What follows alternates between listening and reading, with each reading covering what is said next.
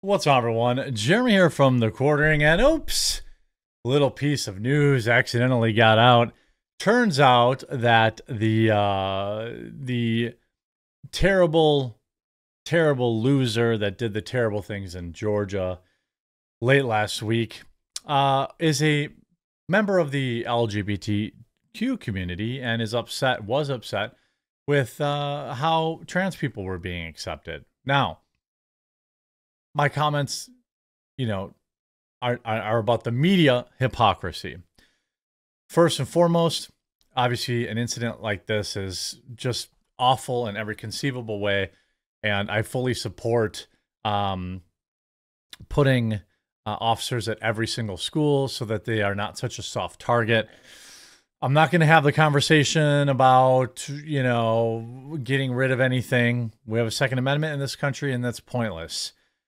If you really care about stopping these type of things, then you'll talk about practical solutions. One of them is, in fact, making fewer soft targets. In fact, we now know that the incident at the school was stopped by the school officer. Now, if they had had 2 or 3 of them, or maybe 4, maybe they never would have got inside at all.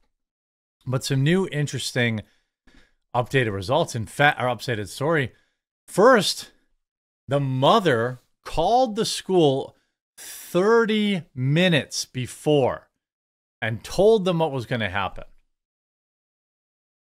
The mother of that loser told the family that she called her son's school to warn them of an extreme emergency on the morning that he allegedly did what he did. Marcy Gray, the loser's mother, was seen in text messages shared by the Washington Post telling her family, "I told them there was an extreme emergency and for them to go immediately find my son and check on him." The outlet reported that the call log from the family shared with the phone plan shows that Gray made a 10-minute call to the school at 9:50 a.m. on Wednesday, about half an hour before the incident.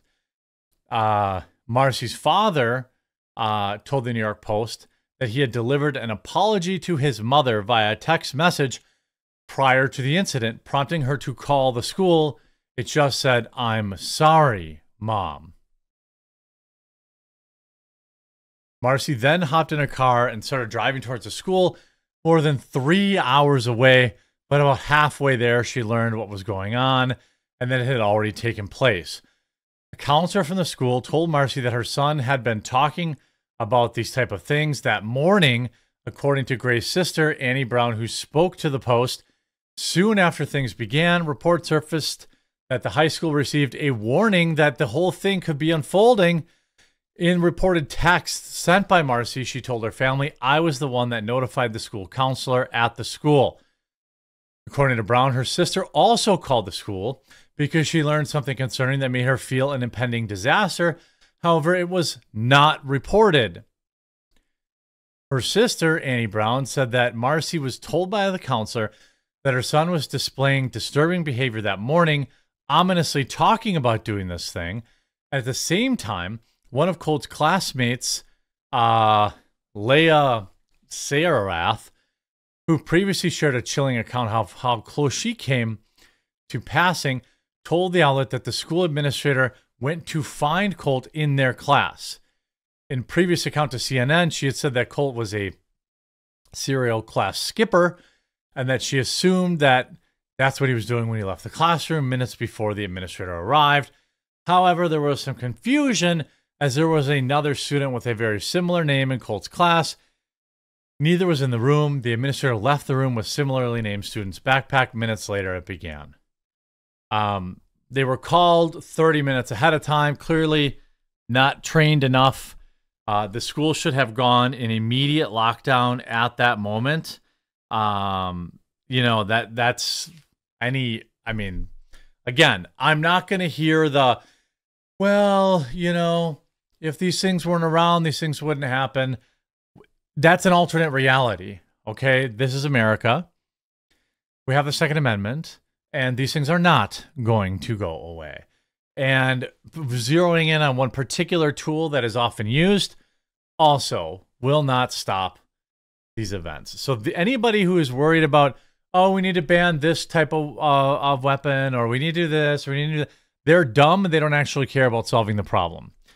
The real solution would be to have 2 to 3 law officers at every exit entrance of a school, and that would basically do it. Standing outside, policy was the doors are locked. When school's in session, they don't unlock until school's out of session, or by police escort. It's just, yes, I agree. It sucks that this is something that happens almost every year now.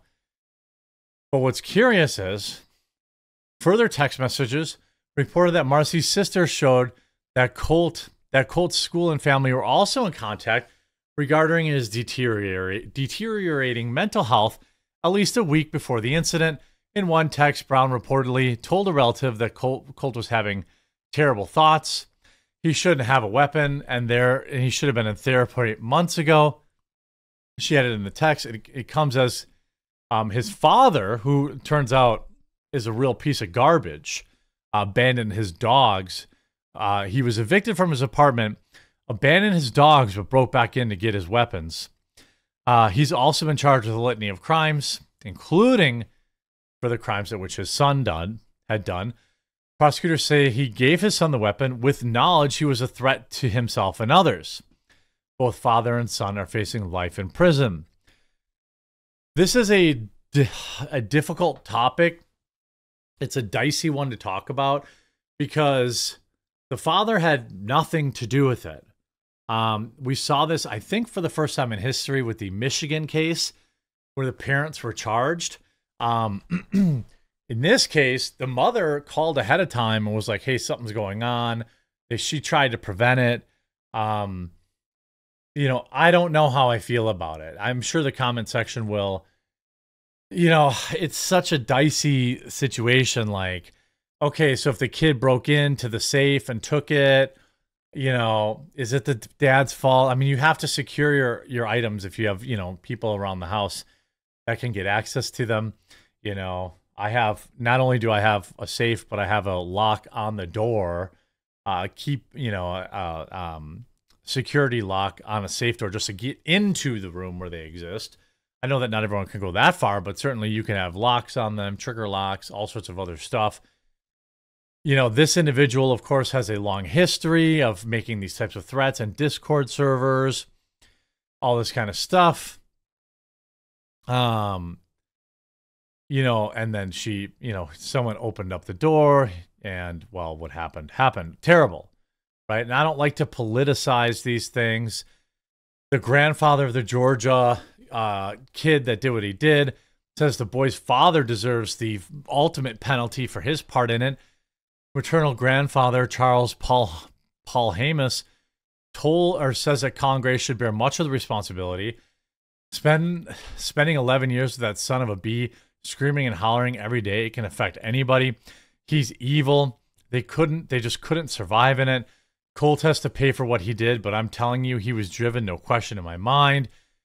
He was driven by his father to do what he did. As plain as I can say, well, then why didn't he take out his father? You see the last thing, Grandpa never intervened. They did intervene. They tried getting him counseling for months. The alarm bells were going off for months. I feel like this could have been avoided. Now, interestingly enough, why you're not going to see this story anymore in the news is because the kid was LGBT. Now, I think that what he did was terrible loser behavior, and really the press in general should not be reporting on these individuals. Part of why they keep doing it, in my opinion, is that they get famous, right? They live on forever. And then they also inspire other people to do it. That's why their names and their mugshots and all this kind of stuff just shouldn't be out there in general. Their name shouldn't be trending on Twitter. When it gets, when it's on X, they should just be suppressed. I guess not. Free speech matters. But the way that they are often, like, they get all this fame out of it, it's interesting. His son is carrying out this. people were making fun of him because he was queer, I guess.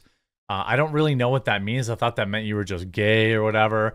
But then he also went into a Discord server and was talking about trans rights and all this kind of stuff. So the media is going to drop this immediately.